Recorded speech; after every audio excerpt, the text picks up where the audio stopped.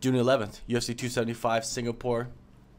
You know, Singapore is not that far from Australia, so I'm thinking that, you know, flying over to Singapore compared to the US is probably much better for you. How is it?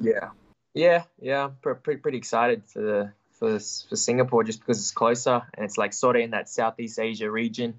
Sort of get a bit more backing from Australia, a bit more backing from the Philippines. So yeah, it's gonna be good.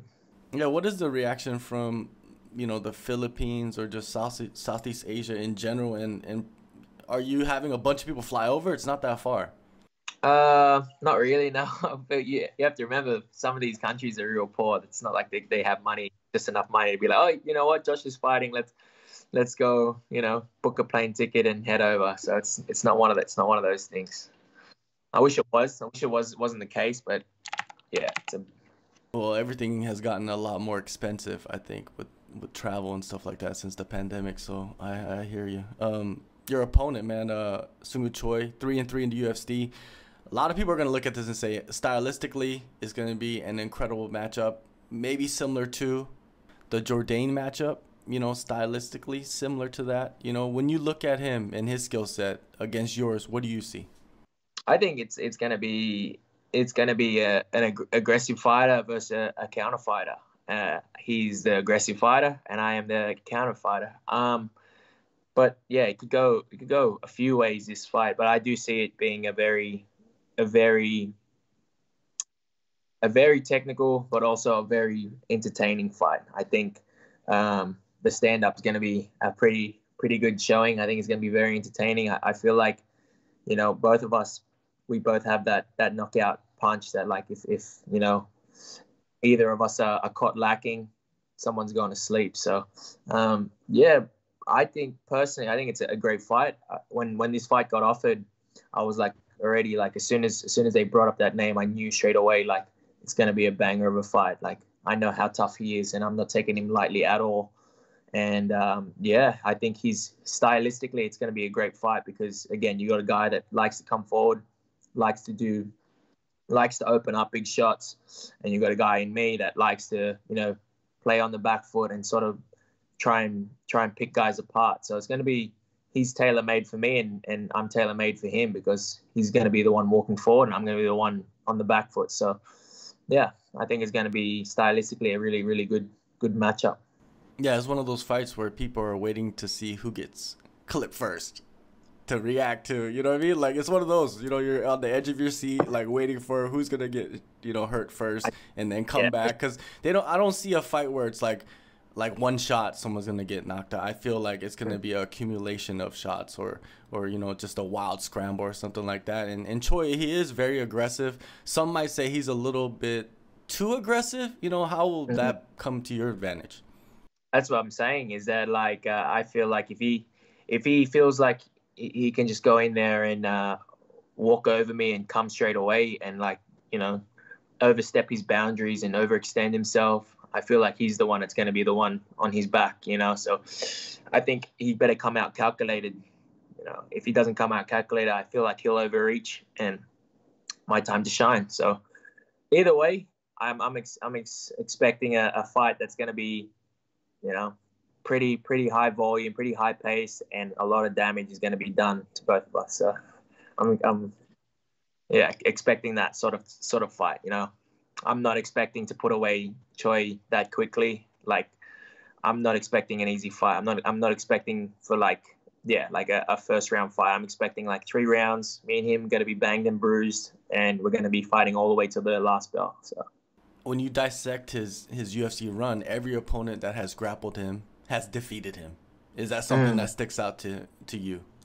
yeah, it does. It does. But again, like, he obviously, you know, you would think that his team would know that has been his downside. So you'd think that I would come out trying to look for takedowns and stuff. Like, look, if it's there, I'm going to take it. And it is an MMA fight. We're not kickboxers. We're not Muay Thai guys. We're MMA guys. So I'm gonna mix it up when the time comes. But yeah, I definitely do see the route. You know, taking him down, taking his back, and trying to finish him from there. But there's plenty of ways this fight can go. But yeah, that's obviously one way that I've visualized it, but we'll see. We'll see how he comes out. I want to go back a little bit. After the Charles Jourdain fight, the draw. You picked up your first UFC win against Xiao Lian.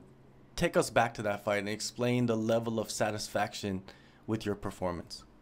Oh man, it was just good to get the W. To be honest, like just to get that win under my belt was just a massive thing. I really didn't feel like a UFC fighter until I achieved that win. Like you can get signed to the UFC and then lose multiple times and then get cut from the UFC, and then people still call themselves UFC fighters. But for me, I needed to get that win just under my belt just to be like, all right, now I feel like it. Now I actually feel like I belong here, and yeah, it was a lot of satisfaction getting that, and especially coming off a draw, which I thought I won. Yeah, it's extra satisfying. So yeah, that draw it changes people's perspective of you and your run so far in the UFC. Do you agree? Like if it was a win, like you got a proper win, you'd be on a 2-fight win streak, and people just look at that and say like, this dude is the next, top 15 guy, right? Exactly. Yeah, it is, and something has to be done about the judging. I don't know like how it's going to be scored. Whether they do like live scoring and they tell the corners who won that round and whatnot, just like a soccer game, like the scoreboard is always up there, or like a jiu-jitsu match, there's always a scoreboard you can see. But yeah, like I just don't understand. Like these judges can literally change people's lives, and there's no consequence on their part, like whatsoever. So there has to be something that is gonna make these guys score these fights. Whether it's extra 2 judges, so it's gonna be 5 judges instead of 3. Yeah, there's to be honest, personally, I don't know how it's gonna get solved, but something has to be done about the judging. Yeah, especially with so much on the line, and even with guys that are not fighting for like title eliminators or whatnot, it's still money, like your livelihood. Exactly, it's your career. It's like it's the next step. Like you win this fight, you go into the next step, you get a better contract, or like you know what I mean. And your life, like your every fight progresses. Considering how you won your last fight or whether you lost your last fight. Like, it's like, let's say if you were to lose the fight, like, okay, you get cut from the UFC. Now you're not in the UFC. Like, how life-changing is that just because of a bad decision or something like that? So, I don't know. It's very, yeah. It has been a huge topic of discussion the last couple of weeks because we've had some crazy judging, especially in the main event, on the main cards and stuff. But, yeah, man, something has to change, and hopefully judging doesn't factor into this fight coming up. Most likely it won't. Just looking at the matchup now, before you booked Choi, you had a fight booked with Damon Jackson, and then COVID hit. How hard did the virus hit you? Like bad, like proper bad. Like at first I thought like I'll be sweet. I like in Australia I had to do a 7-day isolation when I tested positive for COVID. And yeah, like I thought like, yeah, it'd be a week and I'll be back straight into the gym. I felt a little bit sick at the beginning, and then it like really came on bad. Like I had the headaches, I had body aches, vomiting, diarrhea, hot and cold sweats, no sense of smell, no taste. So like I got hit with everything, and it was yeah, pretty bad for like 5 or 6 days. But it was bad for those 5 or 6 days, like really bad. But then also coming back to the gym and trying to work out, I could feel like there was something not right. And like anytime I tried to push, I felt like there was like a weight on my chest, and I just felt like heavy in the chest, and I was like really, yeah, there was something going on. So I didn't want to go through a camp trying to push through when I felt something, potentially in my lungs that could really, mess me up. So.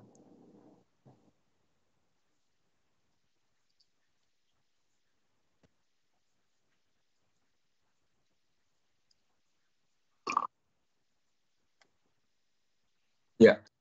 Yeah. I would say a good like month, 4 weeks, 5 weeks, but I like until like I started to be able to train and get my heart rate up and not, not have to worry about feeling that pain in my chest, and I could actually take deep breaths. Like I felt like whenever I was training and my heart rate started to pick up, it was very hard for me to like be able to like take a real deep breath and be able to like blow out. Like it was like everything was shallow, like so yeah.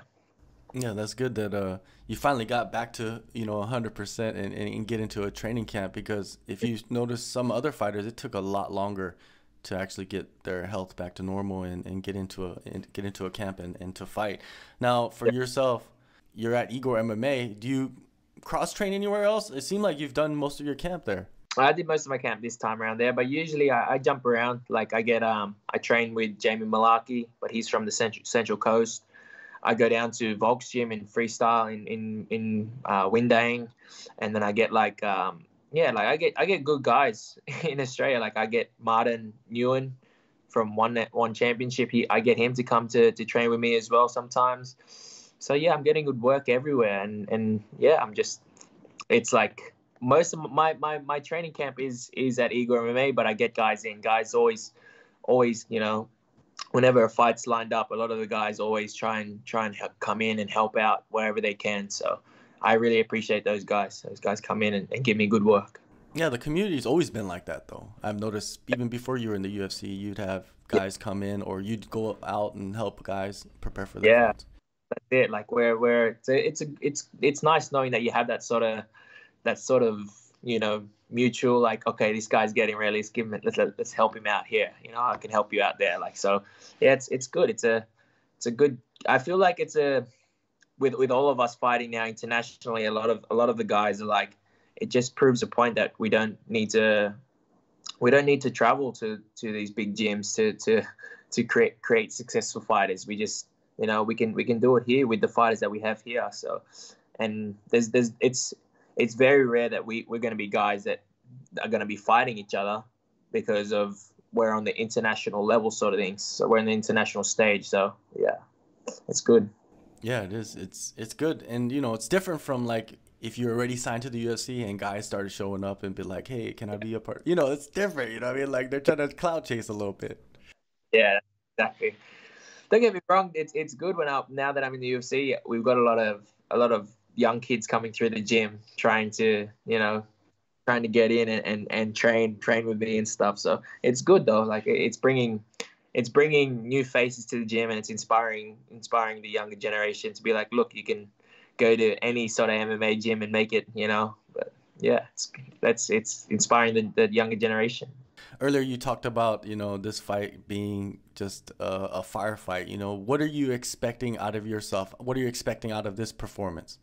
I'm like, every fight I've just been getting more comfortable in there, and I feel like I'm just getting more and more comfortable dealing with just everything that comes with fighting in the UFC. Interviews with you, interviews, with everyone, just the media, just everything, just the lifestyle of it. I feel I'm getting used to the sort of chaos of everything, and yeah, I feel like the more comfortable I get in there, the better I get to show my true abilities. And when I'm feeling good and comfortable in there, I feel like that's when I'm going to shine the best, and that's when you guys are going to get my best performance. So I feel like this fight is definitely this guy has pushed me to the next level. I think this training camp, he has pushed me to the next level. Visualizing fighting a guy like him has really, I think, pushed me to that next level where it's going to be like, okay, Josh has improved. Like every fight I've been, you can see like in between every single fight, I've improved every single fight. So this fight is no different. I feel like Choi has definitely pushed me during this training camp. It's like you want a reaction from the masses of like, this guy is ready for that next level of competition with this performance they just had against Choi. Well, exactly. Like he's a good. To be honest, he was winning that fight against Caceres, his last fight, and so he would have been on a 4-fight win streak right now. So he's a dangerous guy, and he's definitely up there. He's definitely one of the top prospects as well. So I'm excited. You know, I'm excited for this fight. Yeah, he's really he just me being matched up with him. He's pushed me to the next level. Like we haven't even fought yet, but he's already, just by his presence and him being him, has already pushed me to that next level. All right, and I saw that you'll be fighting out your contract with this fight. Why did you decide not to re-sign immediately with the UFC? I'm waiting on the UFC Okay. yeah. So I feel like it's a do or die. It's always do or die. You're always doing your next biggest fight. But yeah, it's every fight's your biggest fight. So this ain't no different. Like even when I was fighting on the local scene, every fight was do or die. You're only as good as your last fight. So every fight, don't look past that next fight. You just look at the fight that you have now, and there's no difference to this fight. Is like when people sign a contract with the UFC, right? A lot of people think like they're gonna be with the UFC for a long period of time, but really you can get cut anytime. And like you said, every fight is an important fight. It doesn't even matter if it's the last fight on your contract, right? No, it doesn't, because you have to remember, as much as this is a sport, it's also entertainment. It's a business of entertainment. Like, yes, we train hard, and yes, it's a technical martial arts sport and whatnot. It has heaps of Olympic sports in it.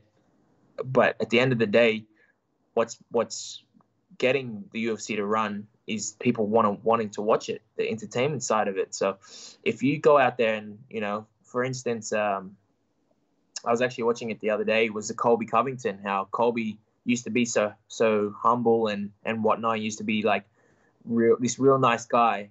And then they told him that they were going to cut him because he was just like any generic sort of fighter, like any generic sort of wrestler that was just going in there wrestling and beating these guys. Yes, he was winning, but he was just any generic sort of fighter and wasn't bringing the attention, wasn't bringing the masses, wasn't bringing the eyes, wasn't putting bums on seats. So, like, you have to go out there and you have to perform. It's not just only about winning, but it's also about, performing. So every fight is your biggest fight. Like I said, like, you have to go out there and, fight your ass off. All right, one last question. There's some rumors, flying around about an event later this year in Australia. Do you think there will be a show from your perspective? You live in Australia, so you would know best. I think so. I don't see why not.